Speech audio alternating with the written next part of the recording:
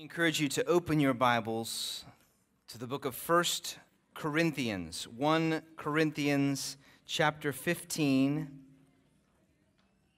and verse 20. Chapter 15 and verse 20.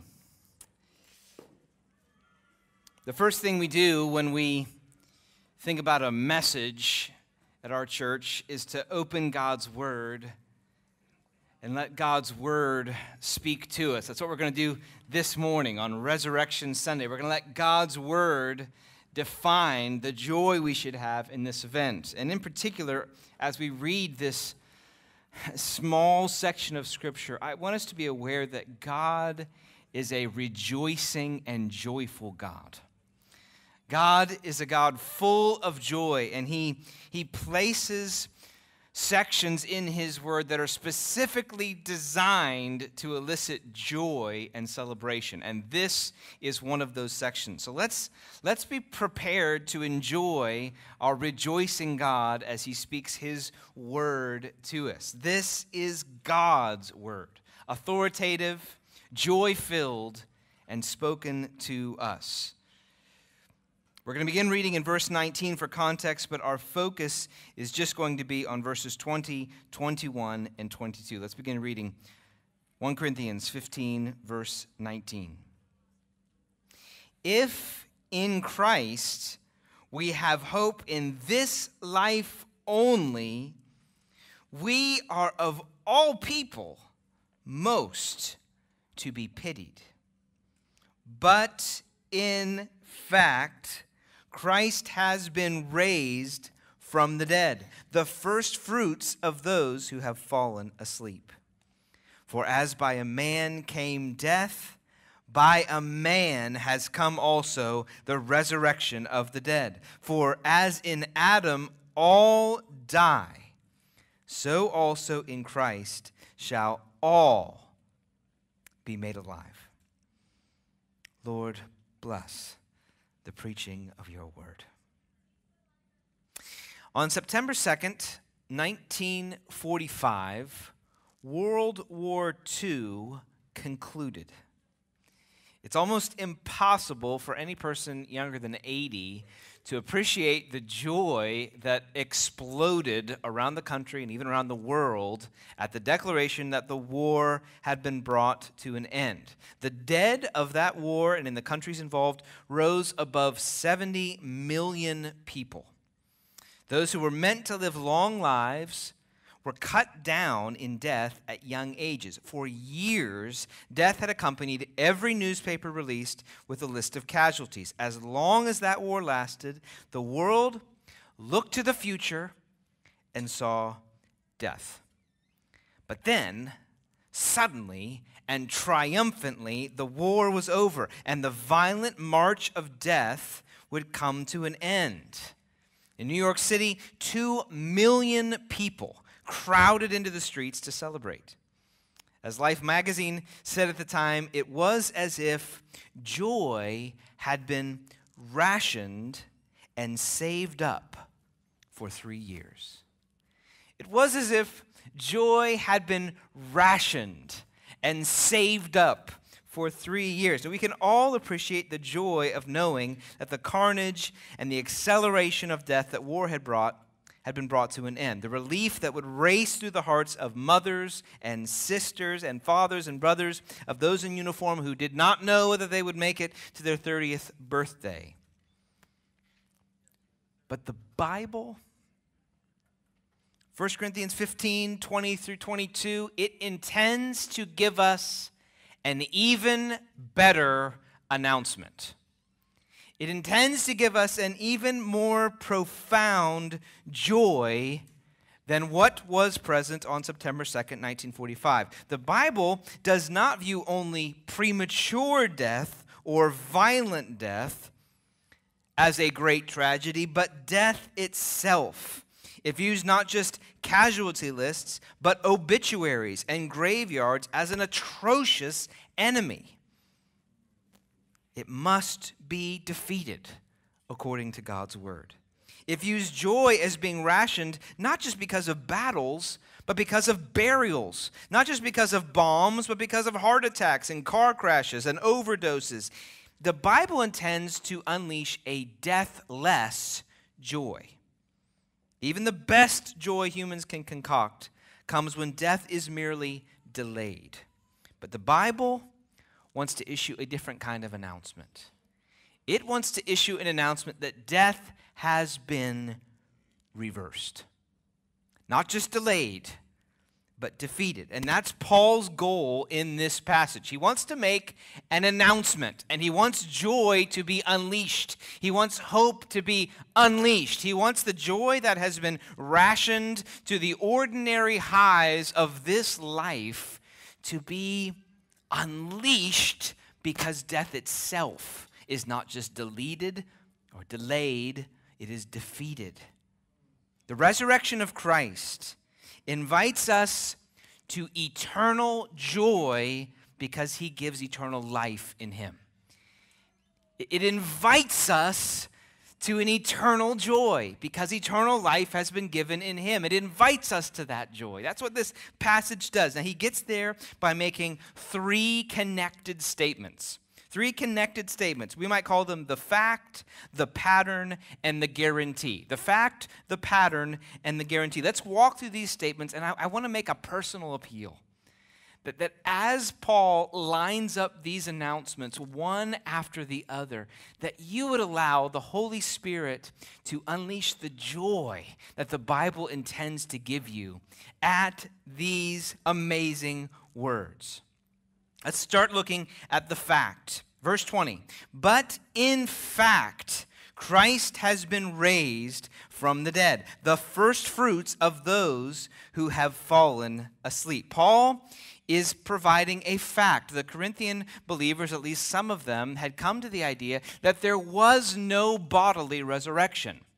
They were a very pagan city, and probably they had been influenced by the pagan thinking of the Greek culture, that the body was somehow denigrated, the spirit was more valuable, and probably there was not going to be any kind of resurrection at the end. You lived for this life in the flesh, and then that flesh life was over when you died. Paul says that is not the case.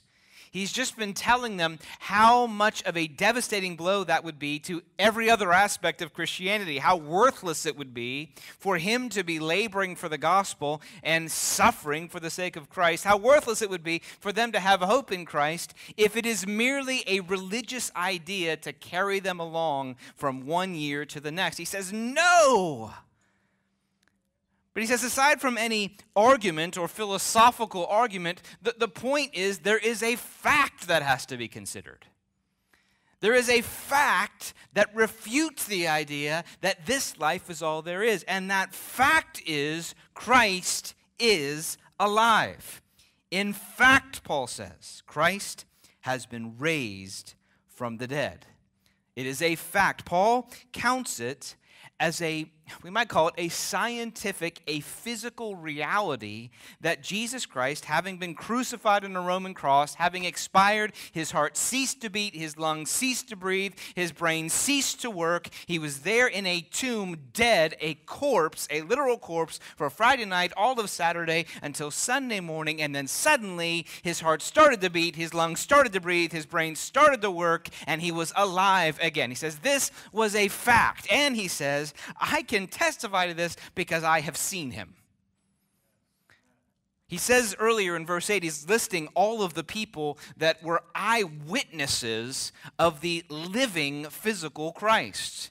And he makes very clear, as the Gospels do, this was not merely a spiritual vision. This wasn't a picture of Jesus that came into their head. No, this was seeing the embodied Christ after he had been killed on the cross and had been dead for so long that this was not any mere resuscitation. This was a resurrection. This was a life after death. And he says, I've seen him.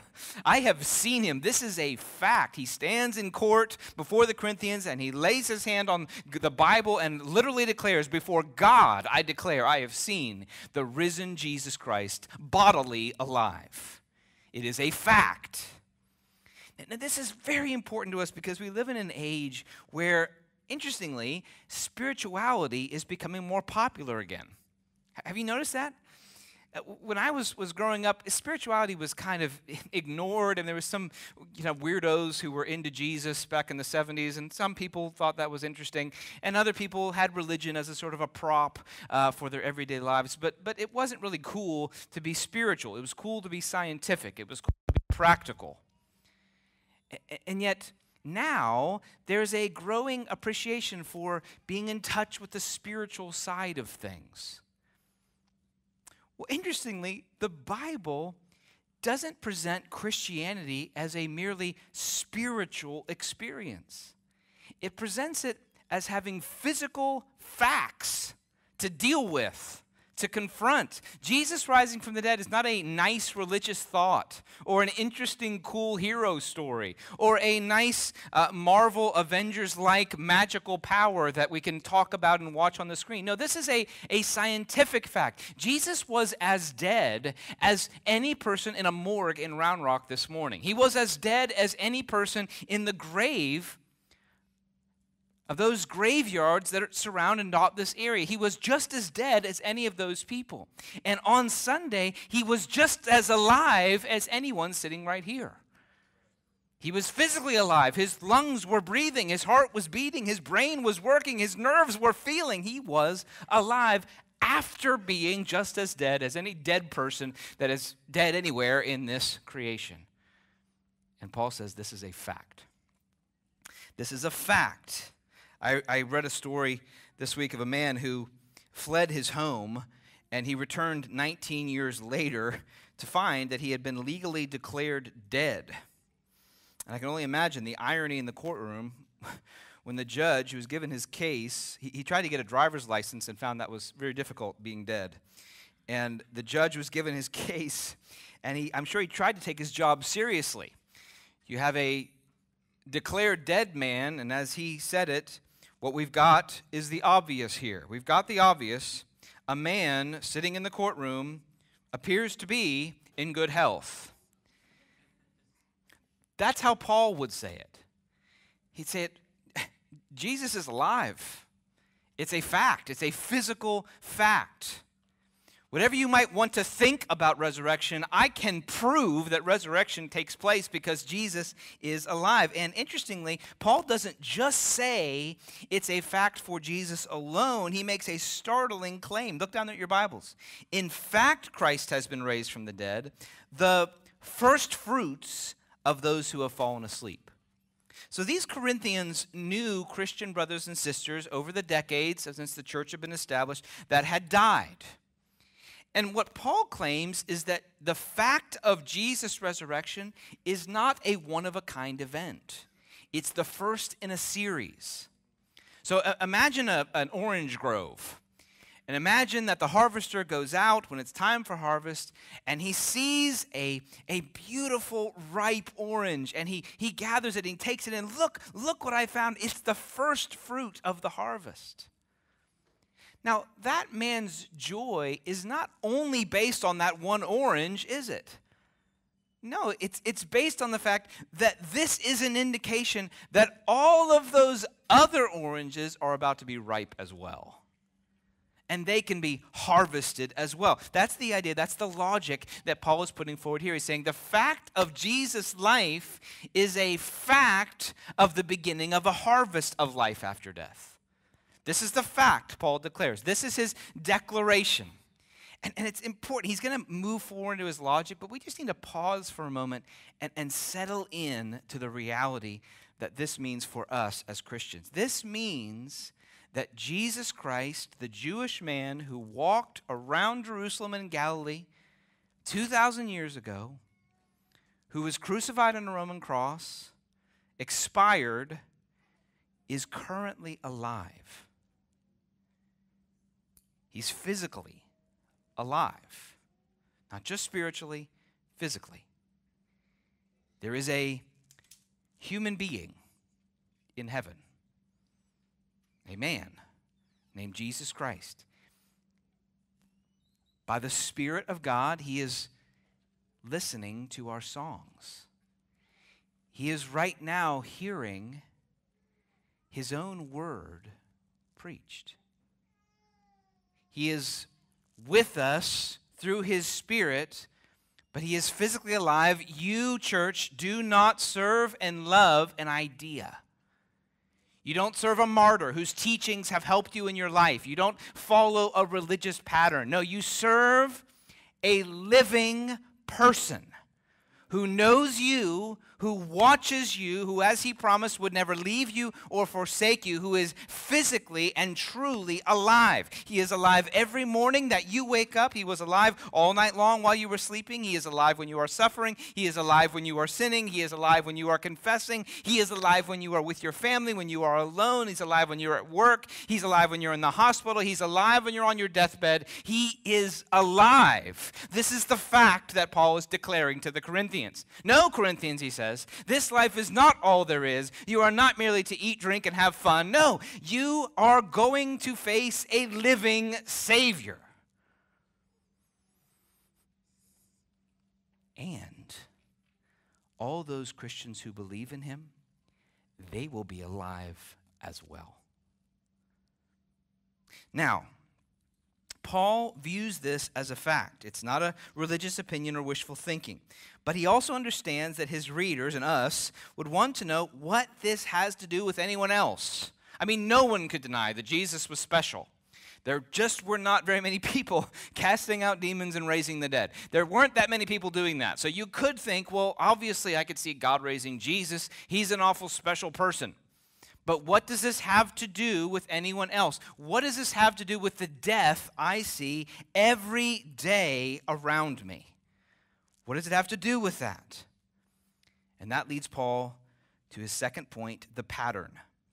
The pattern. For, Paul says, for, an important word, as by a man came death, by a man has come also the resurrection of the dead. As by a man came death, by a man has come also the resurrection of the dead. Paul intends to communicate that Christ rising from the dead and bringing life after death into the experience of this world is following a pattern that had happened before.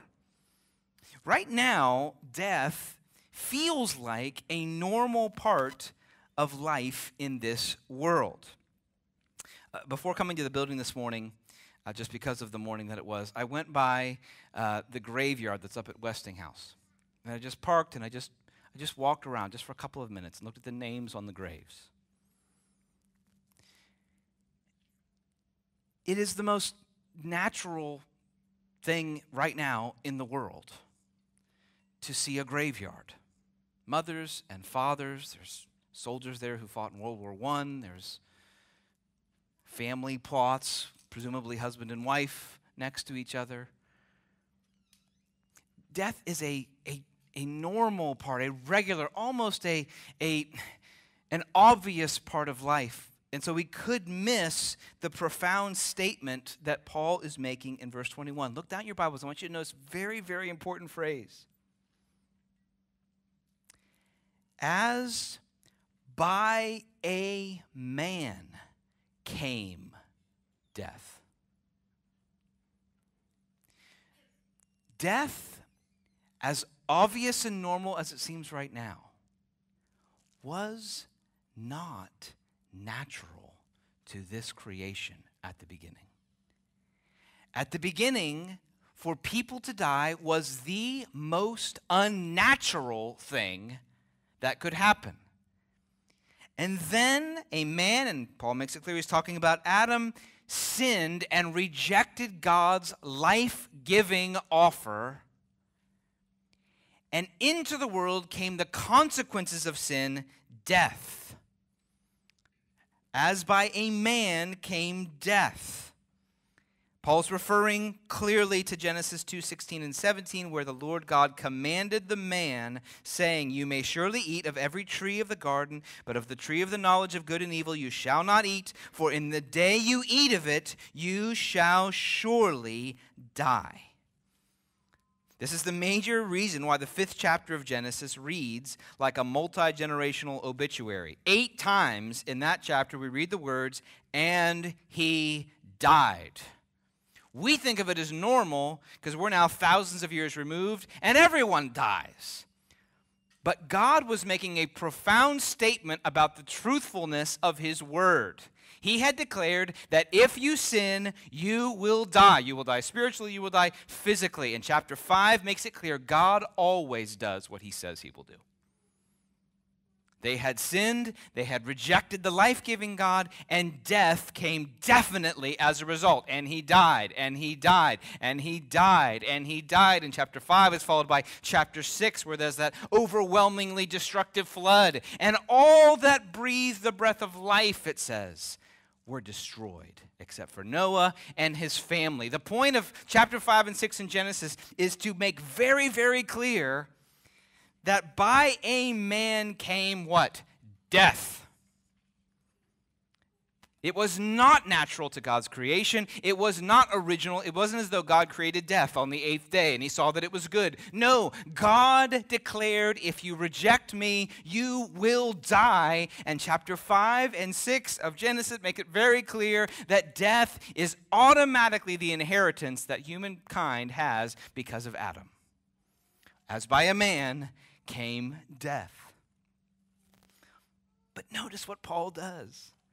Notice, he says that in the same way that a man introduced death into God's creation, a man will now bring about or bring in the resurrection of the dead. You know how in a mirror you see your reflection, but you see it reversed?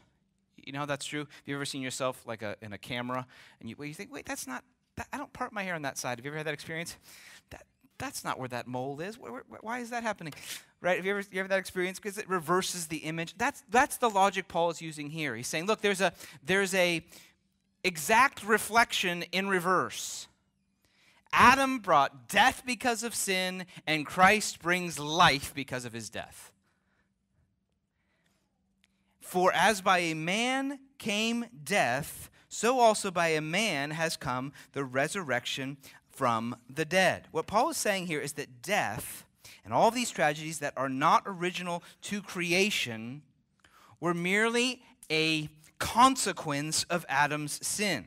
But like Adam, but in an ultimate reversal, Christ introduces life beyond death back into the world. There was now a way in this world where life after death that God had first given to men and women could be seen and observed. The Bible reviews this. It's a beautifully crafted plan if you have ears to hear. The Bible tells of a great tragedy when Adam rejected a life-giving God and suffered the consequences of death for all those that belong to him.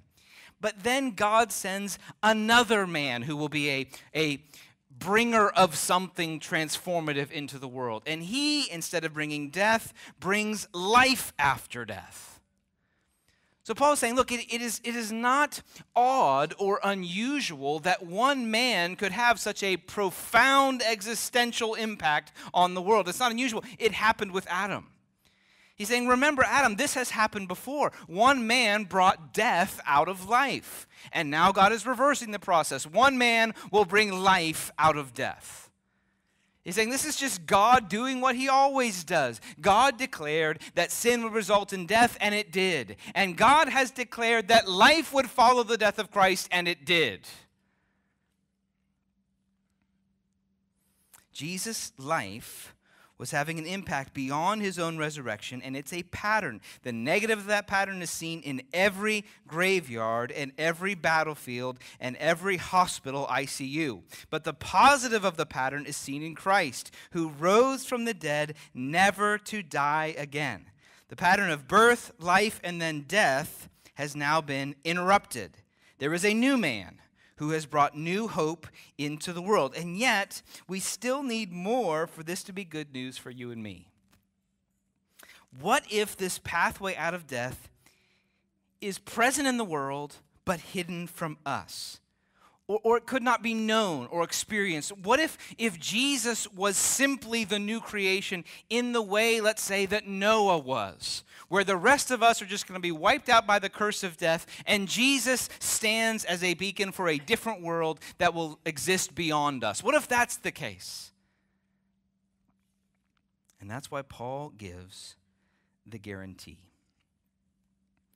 So far, he's building his case. The pattern is consistent. The fact has been established, but he needs to give the guarantee. He needs to give the guarantee. So he gives that in verse 22. For as in Adam all die, so also in Christ shall all be made alive. Now let's enjoy this incredible logic, okay? Incredible moment that Paul is having here with the Corinthian church and that he's having with us. Paul is saying that the comprehensive promise of death as a result of sin actually indicates how trustworthy God's promises are. It actually indicates how certain you can be of eternal life. Here's what Paul is saying. Every graveyard is a promise of eternal life. Here's how he's doing that. A graveyard is filled with people who were children, if we can use that phrase, children of Adam. And you've never met a person who didn't eventually die. Every generation going before us, they have died. All in Adam died. Why? Well, he already declared it, because Adam, because of sin, introduced death into the world. But Christ was not of Adam. That's the significance of the virgin birth. He was of a new line of humanity.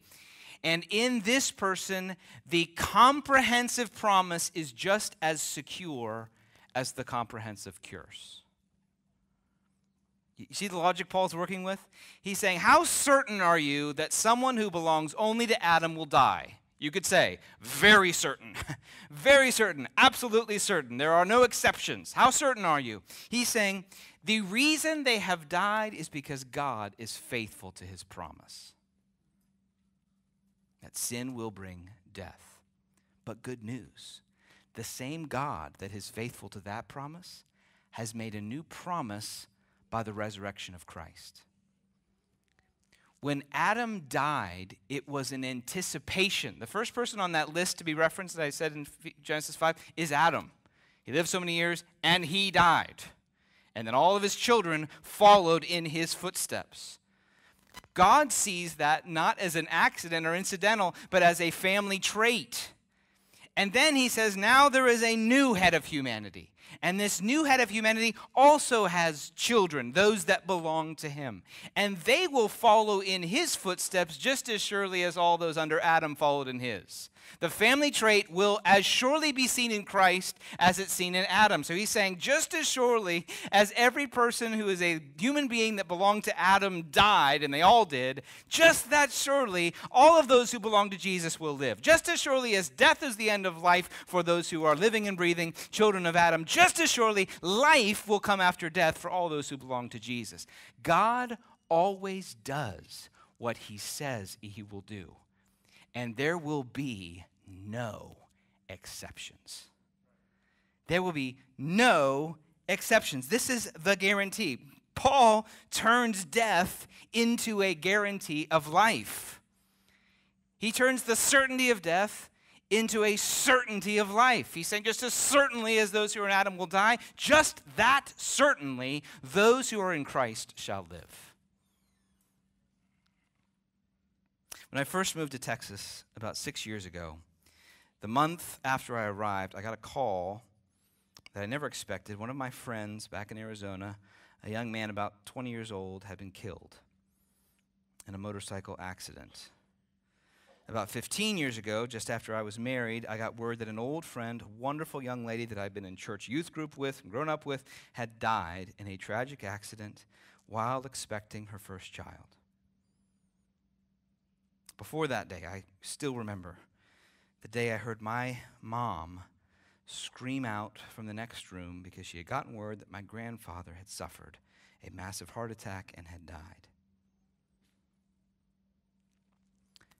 Death, in all of its tragic certainty, is meant to indicate to us the absolute certainty of God's purposes for mankind. And when Christ rose from the dead, God was declaring with absolute certainty that those who belong with him will rise from their graves.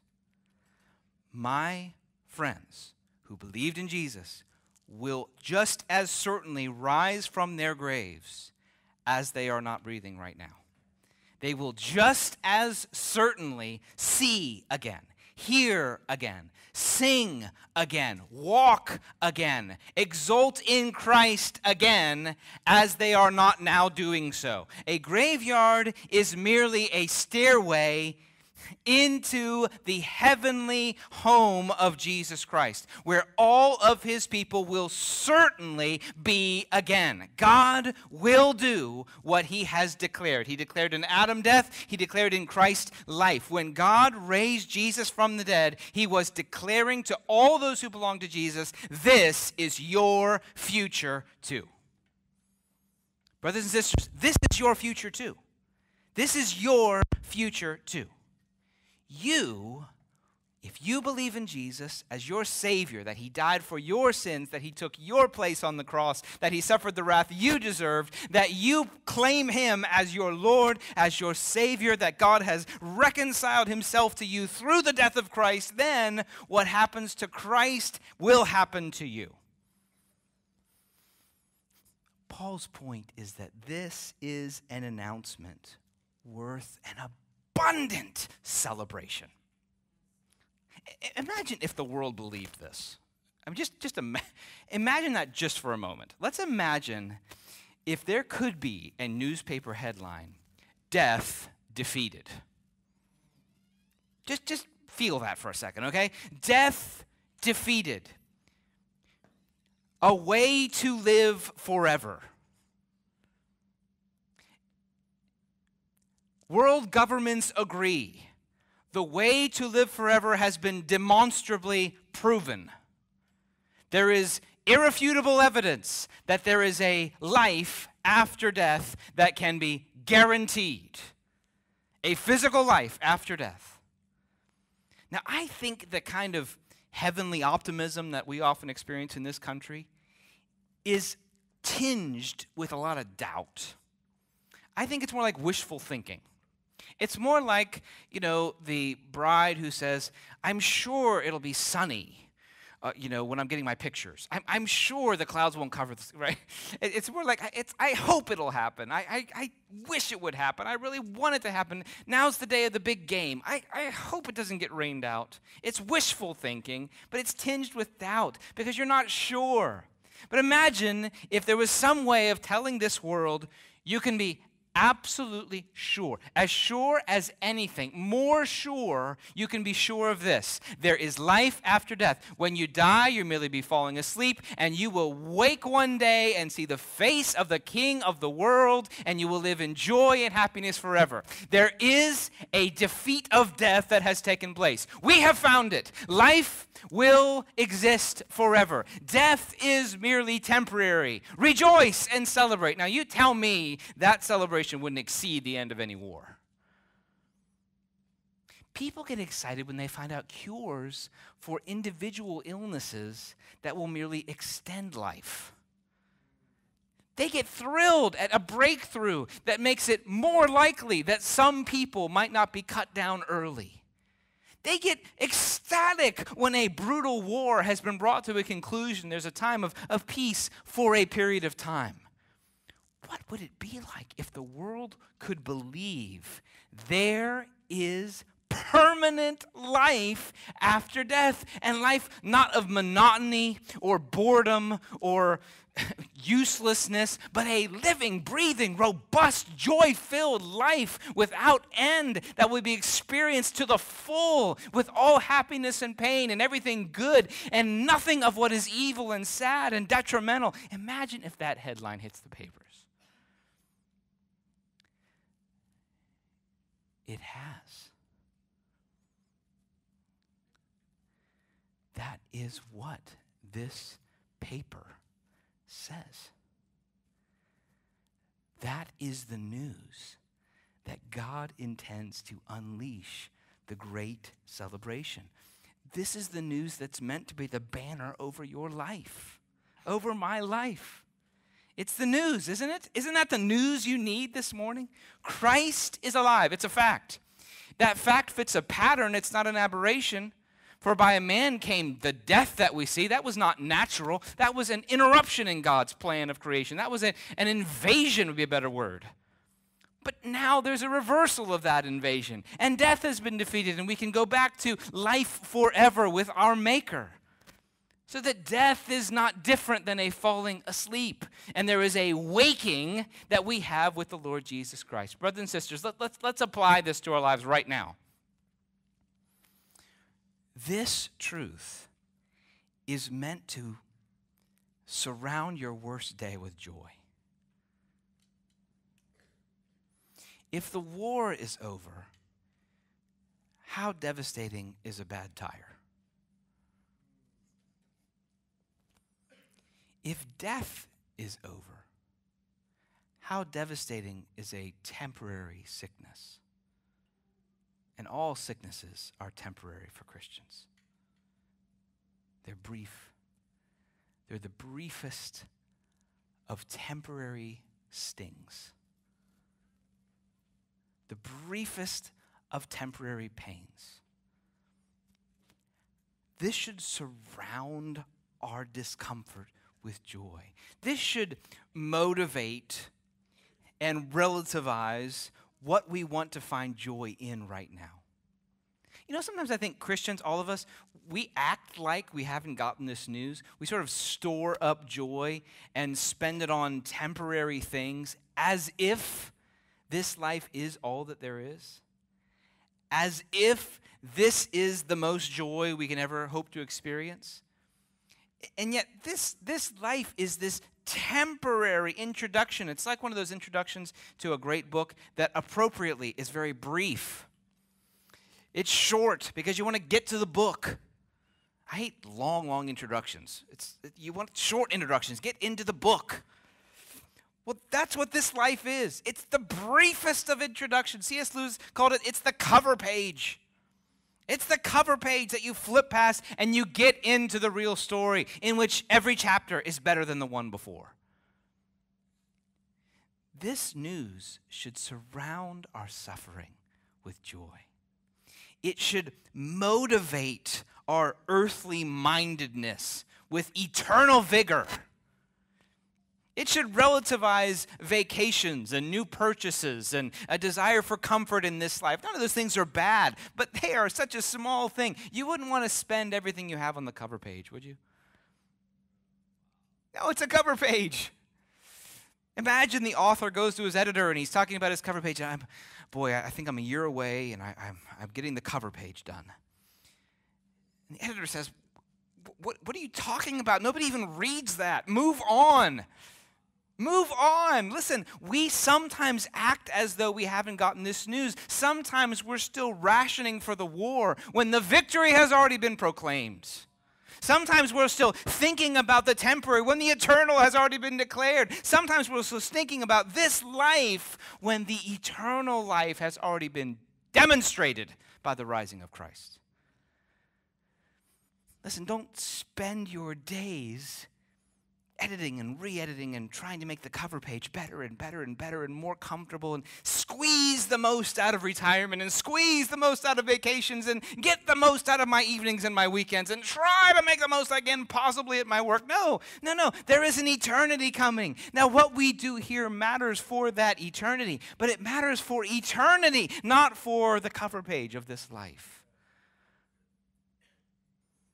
The fact, the announcement that should unleash a motivating and comforting joy has been given. On your worst day, you can smile. Jesus is alive. I'm going to be with him. On your most lazy day, tempting day battling a focus on inconveniences and cravings for this life, you can remember Jesus is alive. That is where my joy is found. How does this day relate to that day? How does it relate to the fact that all in Christ shall be made alive? This is what motivated Paul. It's what gave him such strength and vigor in his prayers and his evangelism and his obedience and his clinging to Christ in suffering and his godliness, because he said, this is the cover page, the story is coming. The story is coming, and I want to get into that story. And the best I can do right now is to write an intro that indicates that the story is worth reading. That's the purpose of your life right now. Write an intro that tells this world that story is worth reading. Spend your money in a way that tells this world that story is worth reading. Plan your days in a way that says that story is worth reading. Evaluate, let us evaluate our failures as a way of not showing that the story is worth reading. And let's live in such a way that declares our story with Christ, the story that will go on and on, each chapter better than the one before. That story is worth reading. And let's declare that to our neighbors and our friends and one another. Look, the story is worth reading. This is just the intro.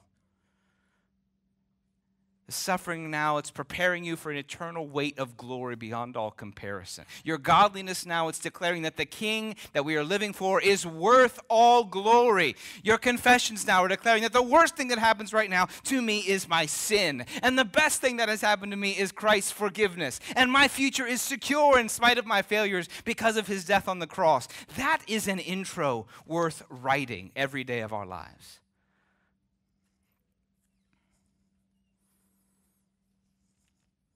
Christ is alive, and in his life, he invites us to enjoy the eternal story that he has written to include us. On one of those gravestones I walked by earlier, I was struck by a familiar poem with a lot more meaning. Now I lay me down to sleep. I pray the Lord my soul to keep. If I should die before I wake, I pray the Lord my soul to take. Now, presumably, that dear saint, I'm presuming, but based on her gravestone, I'm presuming, that dear saint's going to wake up seeing Jesus. She's seeing him now, but she'll see him with physical eyes one day. That intro has been written. And I pray her life said the same thing as that gravestone. I pray ours does as well. Life is coming because Christ